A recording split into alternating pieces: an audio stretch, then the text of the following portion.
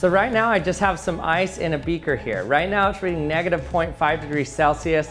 This might not be exactly pure water. That's why it's a little bit below 0 degrees Celsius here. But now watch what happens when I add soda.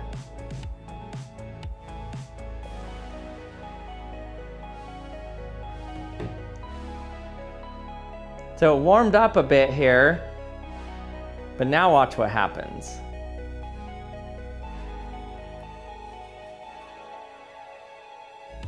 So it's actually getting colder than it was to start with.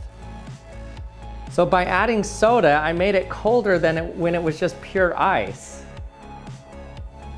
Look at that. It's going to negative 1 degrees Celsius. That's because when the solid ice dissolves into the liquid soda, it's actually an endothermic process, so it's absorbing heat and lowers the whole temperature.